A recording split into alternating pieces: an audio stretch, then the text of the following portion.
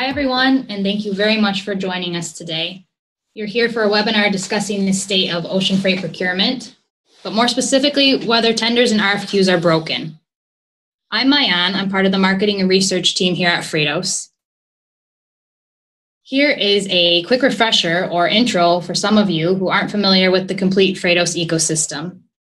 Freightos provides a full technology stack for carriers, logistics providers, and shippers. Essentially what that means is we manage the flow of freight rates and prices from carriers through freight forwarders to shippers, and then back upstream to freight forwarders and carriers. Within the Freightos group, Freightos offers a digital platform for importers and exporters, while Web Cargo is a suite of digital sales digitalization across both carriers and forwarders. I hope you guys all got that because it's quite a mouthful. Going through our agenda today, we are going to, actually I'll take a step back. We're actually going to go through some of the research that we've done. We've been focusing quite heavily on it for the past 5 years, specifically with regard to freight digitalization. We've had a couple of recent reports come out. They're all listed here on the slide. And if you go to the link at the bottom here, you can access all of them for free. So I highly encourage you to take some time and do that. Moving on today regarding what we're going to cover, we are going to go through quite quickly background on tenders. We're going to discuss ocean freight volatility and what that means for the players. We're going to go through some of the survey results that we found and some of the insights that we thought were quite interesting. We'll go through some of the solutions that are being tried out today. We're then going to introduce the Freightos Baltic Index, which we've created in partnership with the Baltic Exchange and SGX, the Singapore Exchange. We're very lucky today to have our CEO, Zvi Schreiber, to present. Zvi is a serial entrepreneur who has been in the logistics space since before Freightos as an importer. He's sold companies to both IBM and GE, but over the past 7 years, he's been focused on building Freightos to change the face of digital logistics. Just a technical note, if you guys have any questions during the webinar, type them into the Q&A section, and we'll get to them at the very end. We're also going to be emailing out the slide deck, so keep a lookout for that in your inbox. Without further ado, I'll hand it over to Freightos CEO Zvi Schreiber. Good. Thanks, Mayan. And a big thanks to the Freightos marketing and research team who did all the research, which we're going to be sharing with you. As Mayan said, we have a pretty active research agenda and always share our reports and insights with the industry as part of our effort to partner with the industry on the road of digitization. Also, opportunity to thank my colleague Philip, who's done a lot of work on the FBX, which we're going to be presenting today.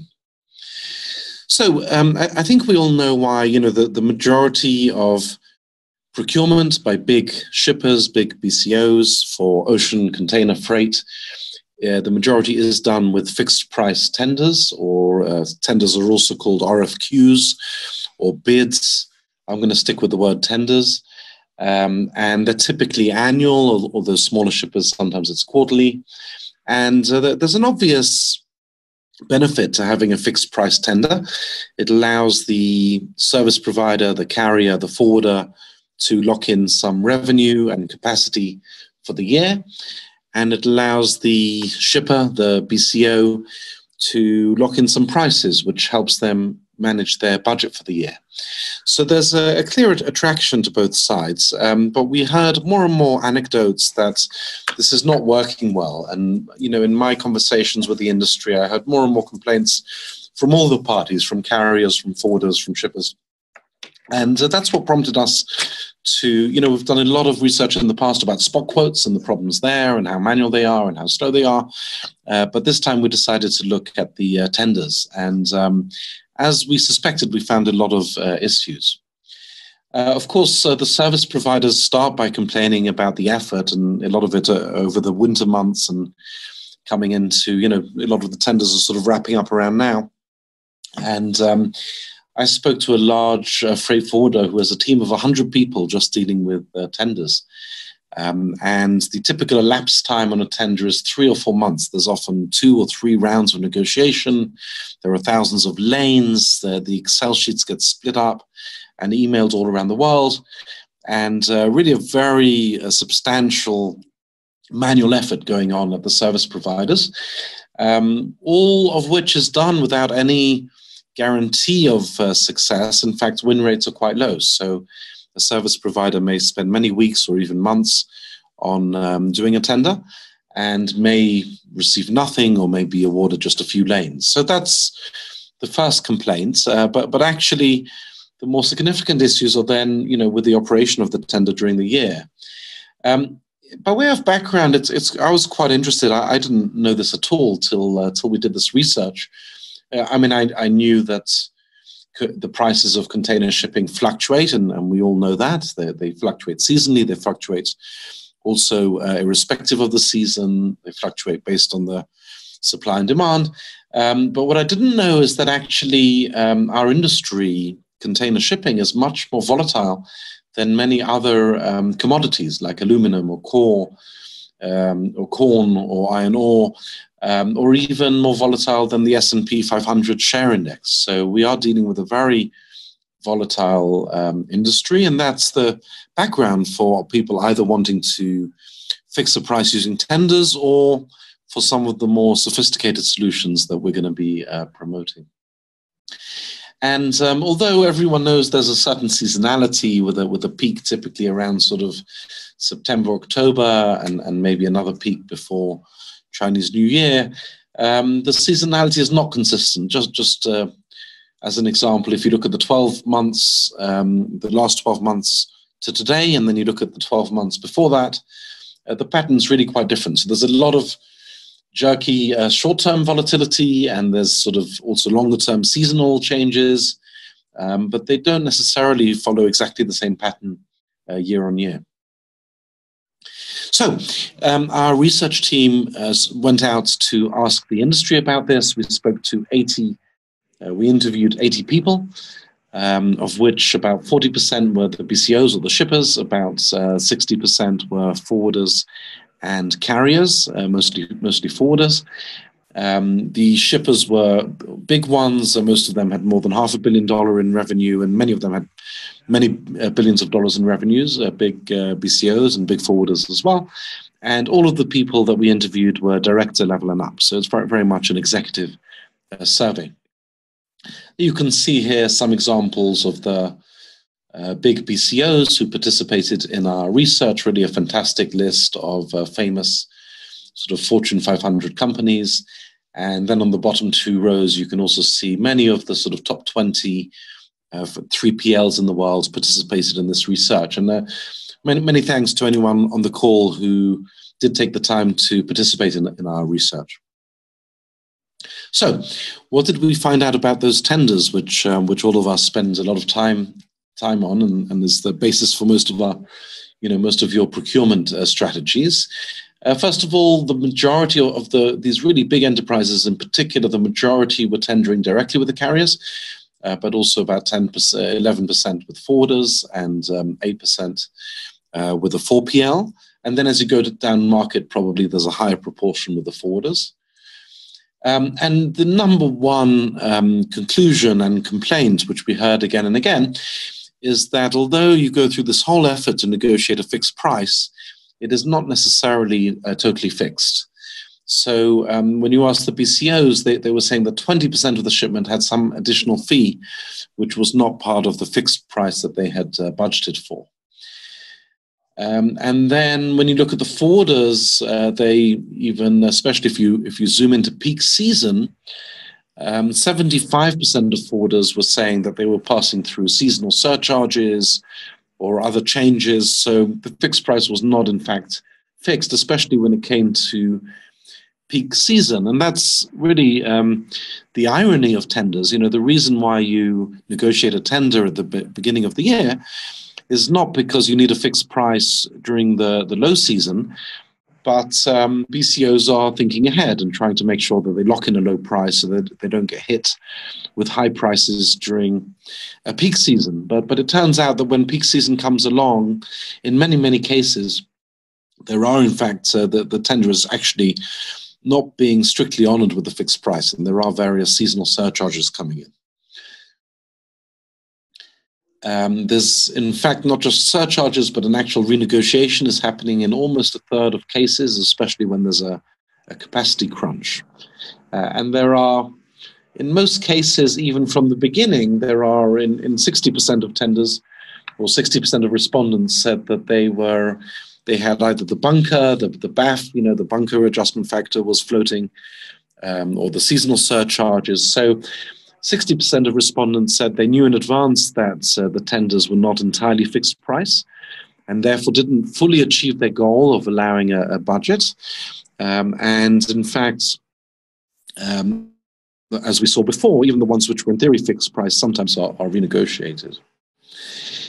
Maybe the most important thing is not just the price, but the service. So a sort of staggering 66% of shipments on average, the BCO said, are not arriving at the scheduled time.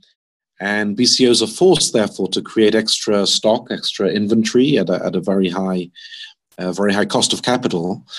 So that's a fundamental problem for our industry. And again, the tenders actually, this I think is a critical point, that tenders make this worse because BCOs lock in a price for the year, and then when it comes to peak season, capacity is tight. And if the BCO is able to keep the price capped, then that's all very well, but then the carrier may not prioritize their container. They may prefer a container which is being sold spot for a much higher price. So containers do get rolled in peak season, especially if they're being sold on a low fixed price. And that's really the fundamental problem with a tender. You lock in a price, the price may not be fully locked, and if it is locked, then you may get hits with poor service in quite a lot of cases as well.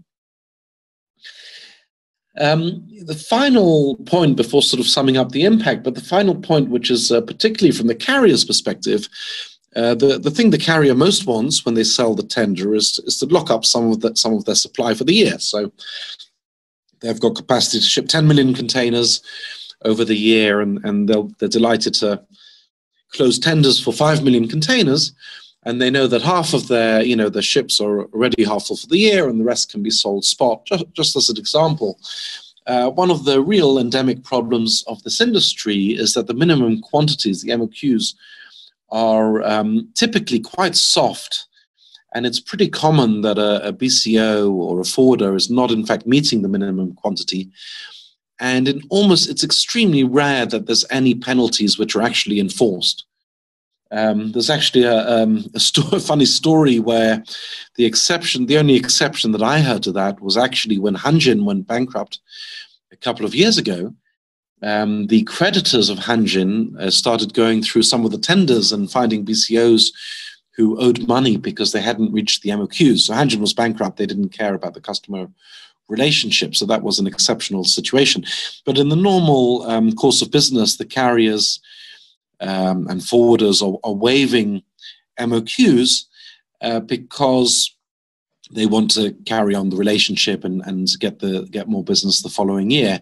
But this is from the carrier's perspective, this is the biggest problem with tenders, because you lock in a low price because you want to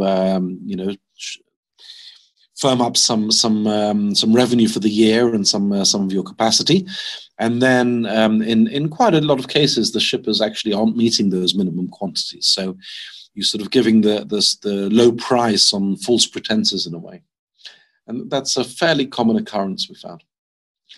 Overall, BCOs and forwarders felt that the issues around volatility are a significant impact to their bottom line, 4 out of 10 in importance on average. So it's not maybe the most significant factor, but nonetheless a significant factor in their profitability. Interestingly enough, from our research, the players who are most hurt by the challenges around fixed price tenders are actually the freight forwarders and the 3PLs. And the reason for that is that, and this chart here is thanks to Transport Intelligence, who did some very nice research on this. And they compared the average freight rate to the gross profit margin of the forwarders. And as you can see, there's a very direct negative correlation here. Whenever prices go up to 20%, the freight forwarders are losing 2% of their gross profit margin. And the reason for this, of course, is that forwarders in many cases are being forced by the customer to sell on a fixed price tender, but in many cases they're buying floating price. So they really get squeezed when the short-term rates go up, and they make it up when the short-term rates go down. But they're taking a lot of risk here. And that's sort of doing the industry a service. They're somehow shielding the BCO from part of the risk, but it creates quite a roller coaster in the forwarder's own gross profit on ocean shipping. So, we did some research then on other industries, and here we were very much helped by our investor, the SGX, the Singapore Exchange. The Singapore Exchange is not just a stock exchange, but a large exchange for commodities and derivatives. And with their help, we were able to do quite a lot of research on how other industries deal with the same problem. Before going into that, we did ask people on the survey, how are they dealing with the risk?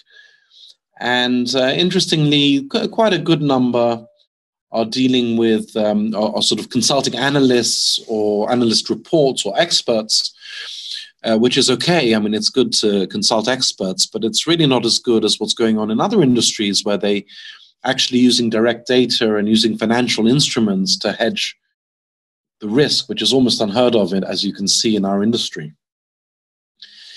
So what does that look like? Let me tell you a little bit first in abstract terms, how other industries have evolved.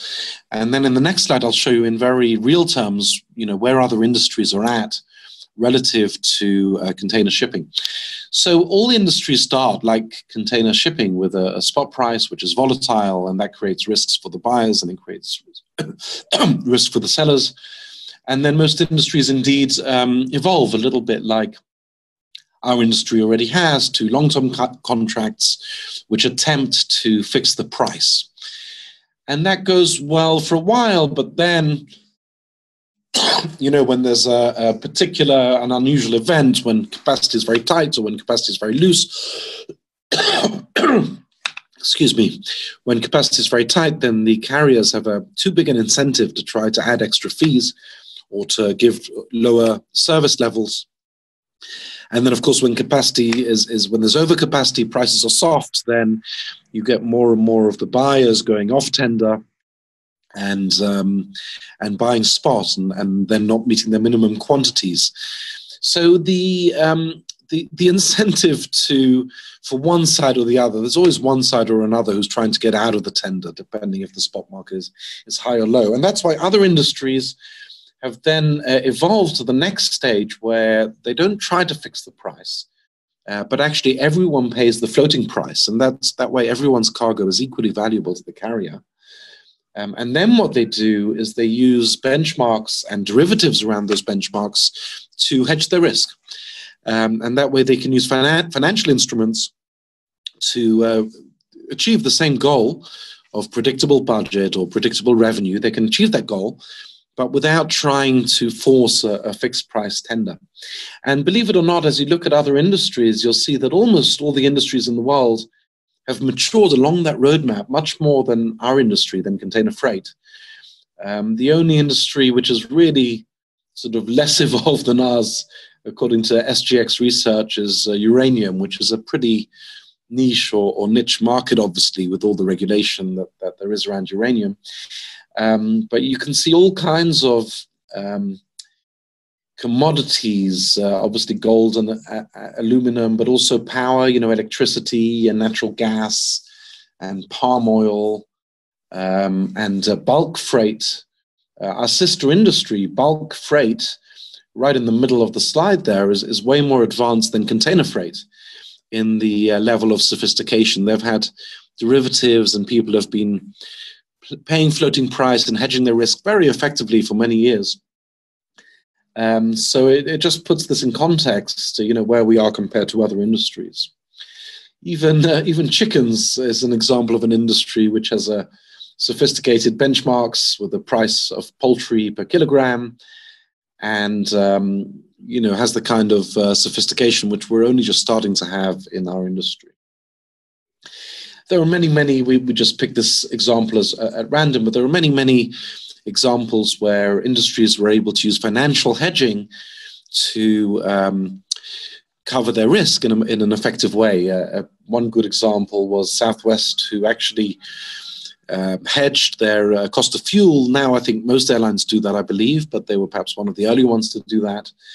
And they started the trend because they were able to, they always pay the market rate for fuel, but they were able to use a forward or a derivative to hedge their risk against prices going up. And in 2001 to 2003, they saved $300 million by hedging this price. So even though the price was floating, they were able to use derivatives to cover their risk, and they saved a fortune. And I think many other airlines have followed suit. Okay, so if I can have on the next slide. Give me a second here, my slides got a little bit stuck. Okay, so I'm not going to go into any detail about derivatives here because I don't want to get technical on this call. Some of you may be familiar with options and futures from the stock market or elsewhere, but the idea is really very simple. The idea of a forward freight agreement, which already exists in bulk, is to cover both risks. And if the industry moves to floating price, then the carriers have got a risk in case prices go down and it hits their revenue, and the BCOs have got a risk in case prices go up and it hits their costs. And the forwarders, depending, if they're sort of long or short, they may have a risk in either direction. Usually their revenue would be tied to the price of freight, so they would lose revenue if prices go down. So what the derivative markets allow in most other industries is for people to swap their risks. So there's a carrier who's got a risk if prices go down, and there's a BCO who's got a risk if prices go up, and they're able to swap that risk with each other. So that would be a swap, or they can use FFAs, which is a slightly different derivative. Either way, what happens is there's somebody who's worried about prices going down, there's someone else worried about prices going up, and they're able to cover their risk with each other and both come out protected. Even though they're going to pay the floating price, the financial instrument will compensate them if the price goes in the wrong direction. So we asked in our survey about this. We were quite curious whether people in the industry are in agreement with us that this is a good direction for the industry. And actually the results were fairly encouraging, I would say. So this was asking people, do they think they'll be using index-linked prices in 5 years? By the way, there are already tenders, of course, which are index-linked. We see estimates of around 15%, although that's not an accurate number, but probably about 15% of container tenders are already index-linked and floating price. But most of the respondents, you can see that most of the respondents were scoring sort of 5 to 9 in this survey. So most respondents felt confident that, at least optimistic or even confident in some cases, that they would be using index-linked prices in the coming years. So that was sort of encouraging that many people in the industry do understand, the direction that industries evolve. If we average, how many percent of the contracts would be index-linked, I mean, honestly, we got answers all the way from 0% to 100%, and then a lot of stuff in between. The consensus was around 44%, so almost half. And, like we said before, the people responding here are many of the leaders in the industry. So if they feel that half the contracts are going to be index-linked, these are the people who are going to make it happen. So that number should be taken very seriously. Well, very good. So that brings me to the last part of the presentation. Up to now, we've been talking about our research. We didn't say anything about what Freightos is doing. But allow me now at the end of the presentation to tell you a little bit about what we're doing in partnership with the Baltic Exchange. For those who don't know, the Baltic Exchange is a 200-year-old London institution. For the longest time, it's got nothing to do with the Baltics anymore, and it's a worldwide organization which provides the indexes and benchmarks for bulk shipping. So if you want to charter a container or a bulk ship, bulk freight ship, then you're going to be using the Baltic Exchange indexes to figure out the price. And they have derivatives, and they've got active trade where ship owners are trading their risk against the shippers. And those are traded, of course, on the SGX as well as elsewhere. SGX, the Singapore Exchange, being now the owner of the Baltic Exchange, as well as an investor in us and Freightos. So in partnership with those organizations, we created the Freightos Baltic Index.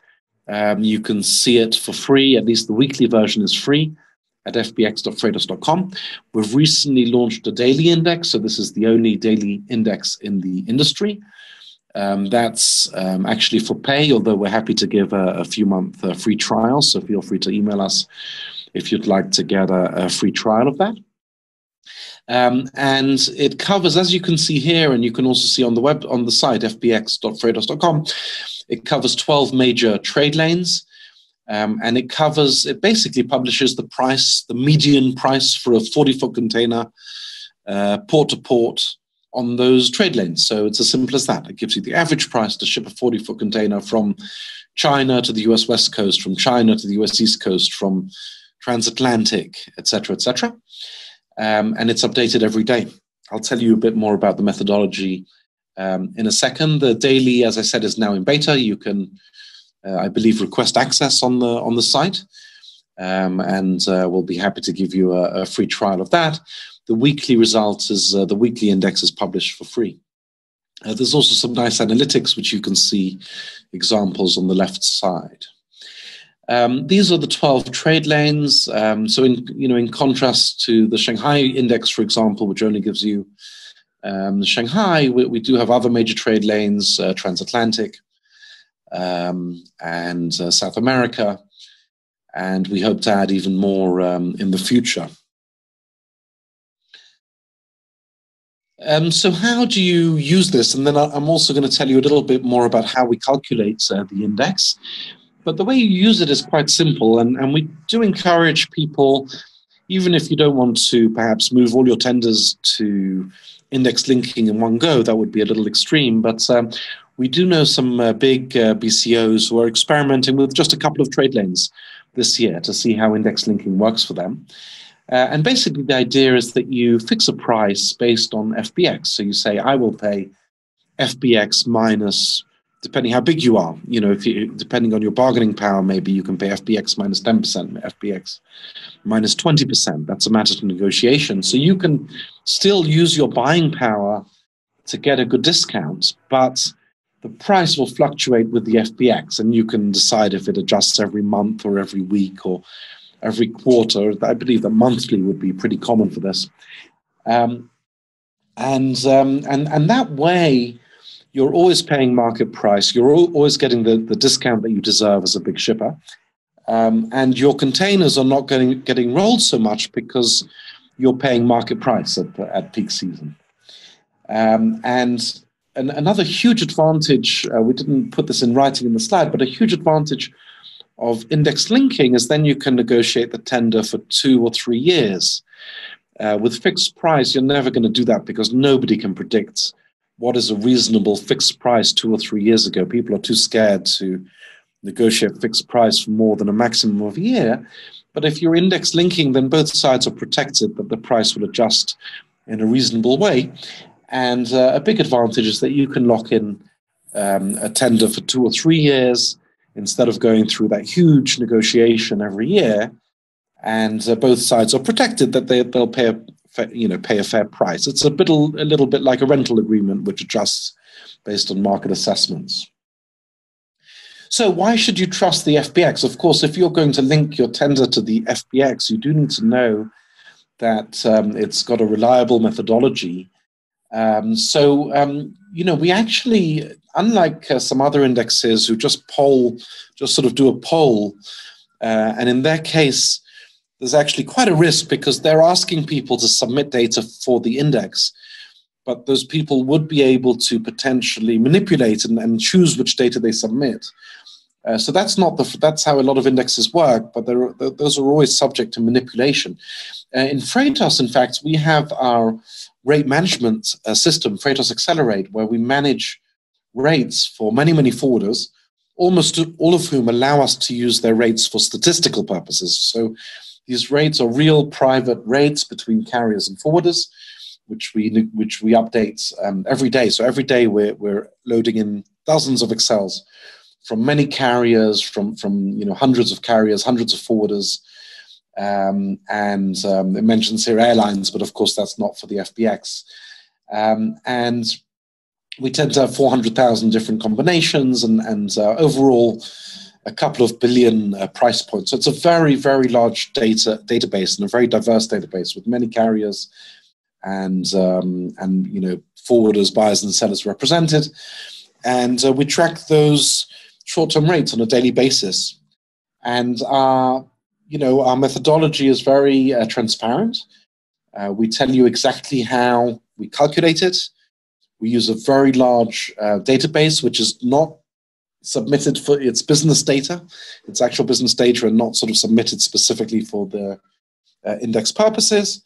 And we're very transparent about methodology. So you can find on our site information about exactly how we calculate this. And additionally, we, together with SGX and the Baltic, we're creating a council of industry experts who meet regularly to oversee the index and make sure it represents an accurate reflection of the price.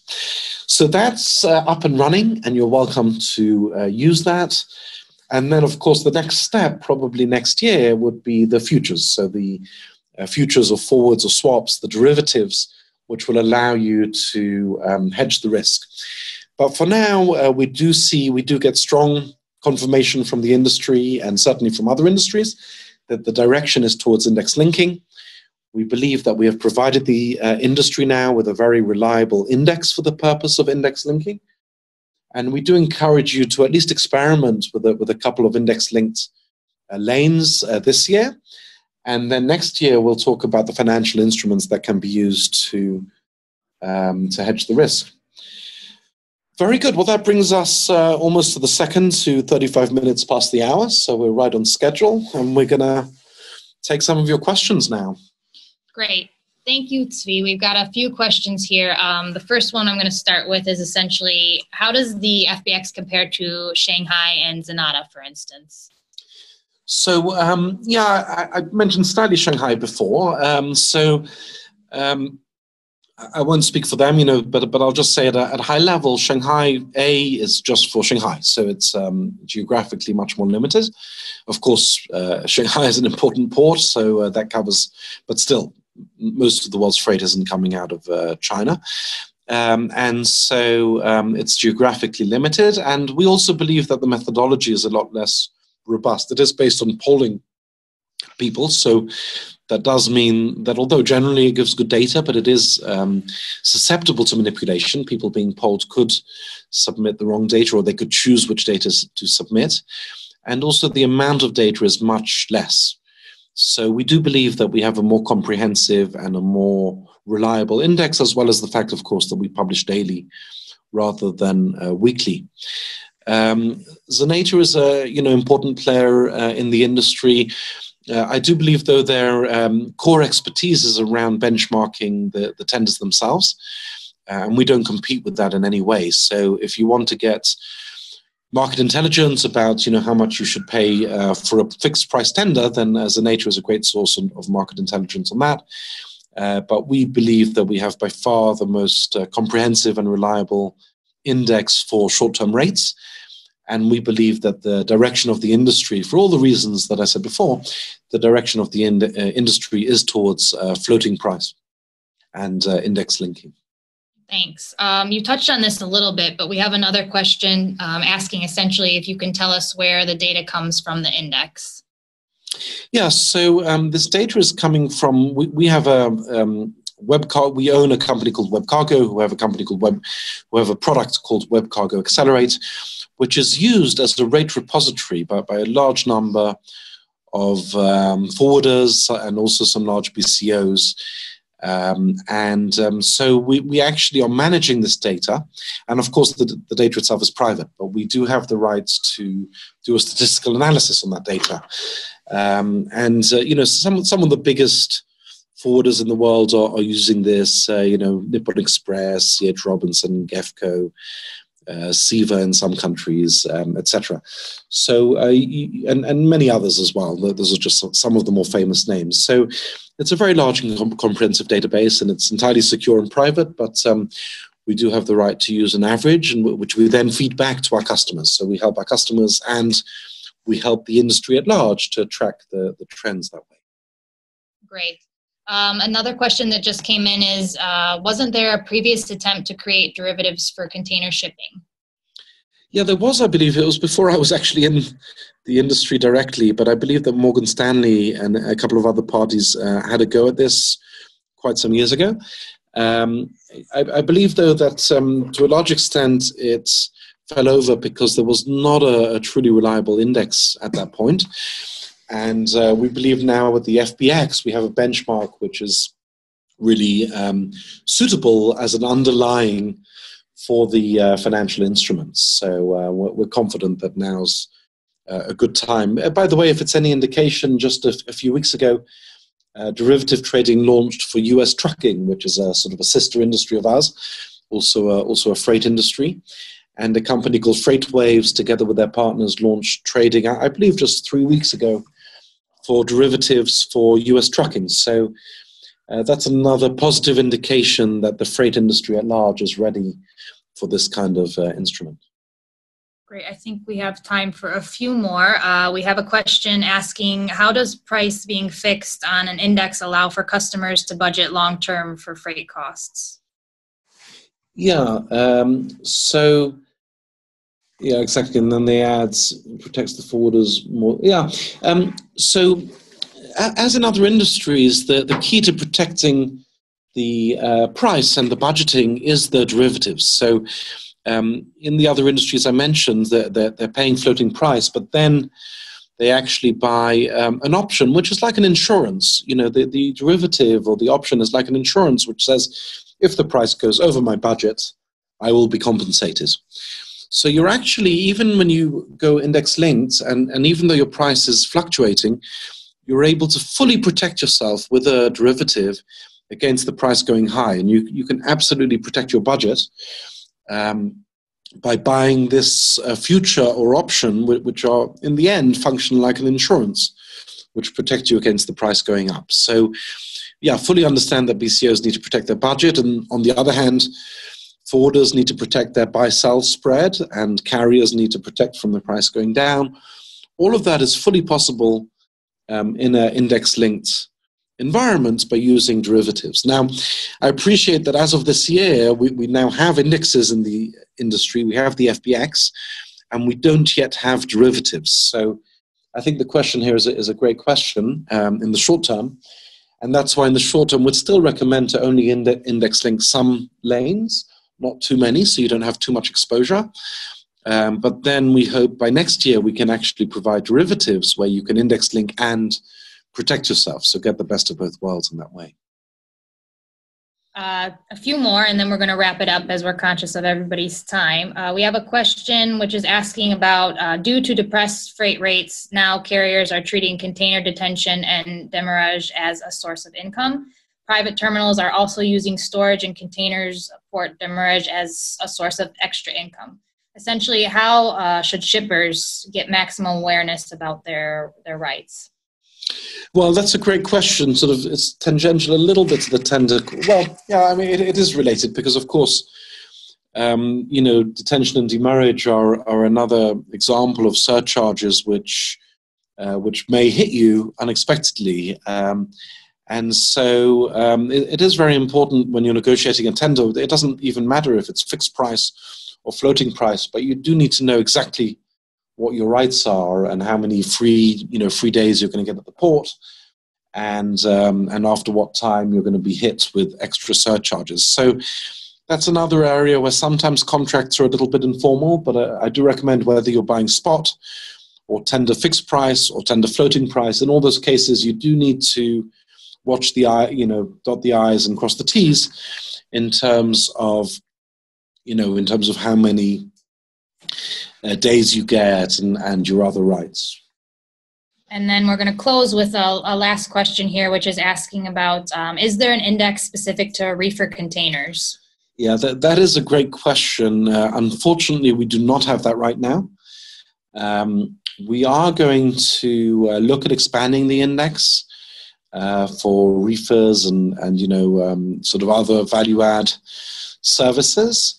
We may also do some research to see the typical ratio. So it could be that you could still use reefer containers, but maybe you'd add a surcharge. So, for example, if you're shipping dry and you've got some buying power, you may expect to pay FBX minus 20%. But then for a reefer, you may pay a higher amount. So we do believe that the price of a reefer is closely linked to the price of dry, and therefore it's quite feasible to still use the FBX and just add some extra price for the reefer. But I think that's a great idea for some of our next researchers to check what's the typical ratio between reefer and dry. And so I appreciate the question, and that definitely gives me an idea for something we should be working on. I did get the other day a similar question whether we have FBX for a 20-foot container, and we do not, although we do know typically what the ratio is between a 20-foot and a 40-foot. So people could either use that ratio, but maybe in future we'll actually add some more permutations to our indexes. Thank you. Thank you, Zvi. Thank you again for taking the time to share with us this information. And thank you for all of you who have joined us. Again, I encourage you to visit our research page and check out some of the latest reports.